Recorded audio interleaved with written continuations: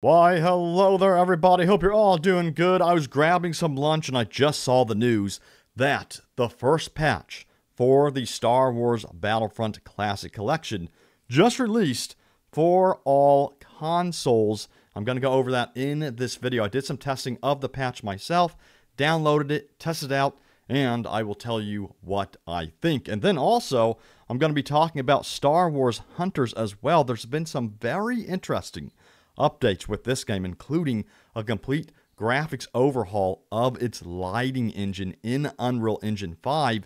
And then the developers have also teased that, yes, this will be releasing very soon for the Nintendo Switch. And there's also rumors swirling that could we get this on other platforms, including Xbox and PlayStation 5. I'll be talking about that as well.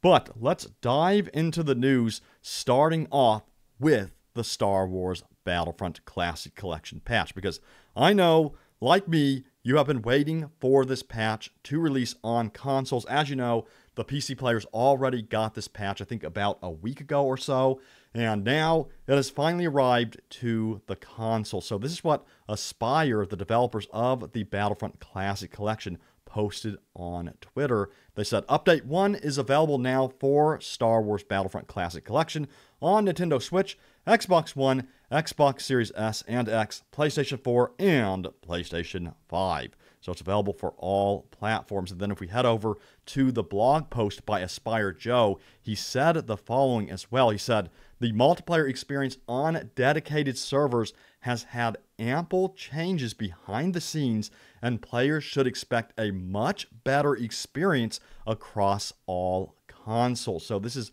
very good news that they are focusing on those dedicated servers, which of course is the heart of the multiplayer experience for the Battlefront Classic Collection. So what I did was I booted up the game today, downloaded and installed the update on the PlayStation 5 and tested it out myself. What you're seeing right here is footage with the patch installed. And from my initial experience on the PlayStation 5, I would have to say that the hit detection is so much better, and I'm experiencing hardly any lag. Now, I did experience some very minimal hit detection and very minimal lag, but it seems to only affect units or players that are really far in the distance so far. So we'll have to see if this keeps improving in this way, but I have seen a dramatic improvement in the hit detection when facing off against real players. Of course, in this footage, you're going to see me also face off against bots as well, but when concerning actually facing off against real players who are connected to the server as well, I've noticed that the hit detection seems much better. So hop online to Star Wars Battlefront on consoles, download that update, come back to this video, let me know how the experience is for you. Has it been improved on the Xbox, the Nintendo Switch,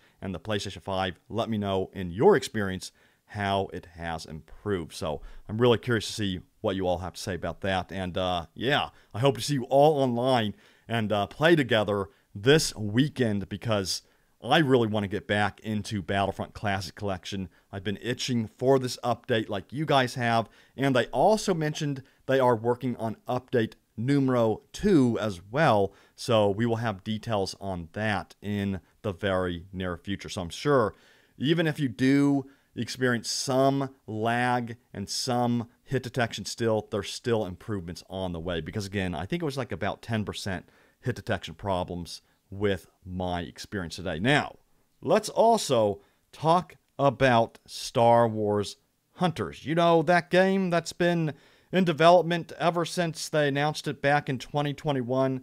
You know, they originally released a trailer, I think it was back like in February 2021, and then they, you know, made the claim that they're going to do a full launch in December of 2021, I think it was. But as you know, it has received delay after delay, and it's been stuck in soft launch, you know, across other countries. So if you're here in the United States or other countries, you have not been able to play Star Wars Hunters just yet. But I did download Star Wars Hunters on BlueStacks, which is an app on the PC, which allows you to basically play the game on PC even though you might not be in the specific region the game has launched for, or soft launched for, I should say. And I played it last night, and honestly, I did have a lot of fun. I played with Reeve right here, who of course is the Sith character in the game, and I'm not going to lie, I had a lot of fun with this game. I know this game gets some hate because it is an iOS mobile game that's releasing on the Nintendo Switch as well, but I've seen some hints at this game becoming more than just this mobile port to the Nintendo Switch. And again, it hasn't released just yet on the Nintendo Switch. In fact, this is what the developers had to say recently about this. They said, to our players who have access to Star Wars Hunters in soft launch, we've loved seeing your excitement after each update, and now we have even more to bring you. There's something for everyone to enjoy, including a brand new game mode, awesome new Hunter costumes, and a whole host of changes to Hunter abilities that change the game to be more competitive, fun, and strategic. We appreciate all the feedback we have been receiving, and we're working hard to make Hunters a truly brilliant experience. They then go on to say, to those of you who currently do not have access to Hunters, we want to assure you that more information is coming soon. We are so excited to welcome you to the arena where we know you will battle to gain galactic fame and glory against the most elite hunters.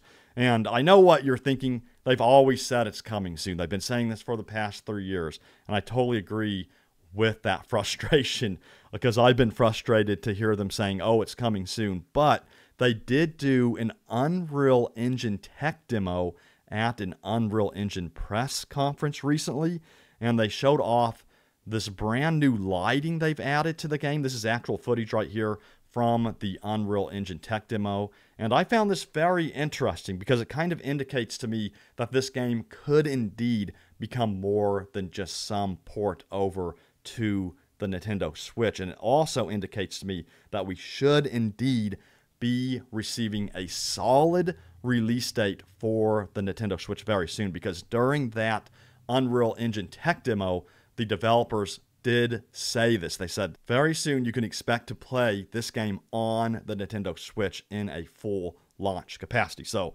for me, I'm pretty excited about it. Again, I had a blast playing it last night on BlueStacks on my PC, and even though it didn't run perfectly, again, it's BlueStacks, it's an emulator, so it's not going to run absolutely perfectly. I'm still quite excited for this game. I know many people may roll their eyes at that, but I like the hero element to this game. The fact that you build up your character over time and that your abilities now actually unlock new enhancements as you continue to play, which is a brand new feature they announced in the most recent patch notes. And these are the patch notes right here, by the way. And let me tell you, even though this is in soft launch right now, the patch they released was absolutely massive.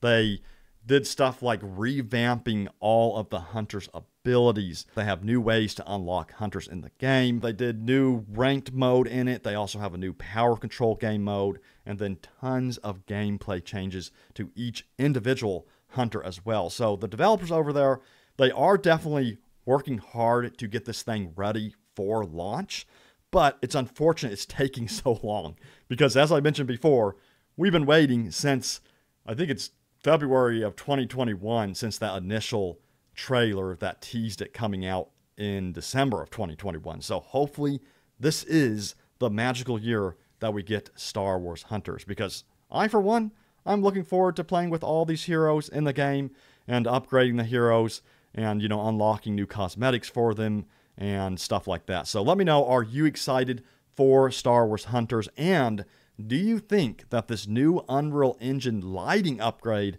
that they showcased at the Unreal Engine event indicates that we could get this game on the Xbox and the PlayStation? I really hope so. That would be a huge surprise, and I do think that this game will get some kind of cult following behind it, where people love to upgrade their heroes and they enjoy this type of Overwatch style hero gameplay. So again, I'll keep you updated on this game, but let me know also how it's going in Star Wars Battlefront Classic Collection. Download that patch, come back to this video, leave a comment down below, let me know what your experience is like after the patch. I will see you all later. Take it easy, and may the Force be with you always.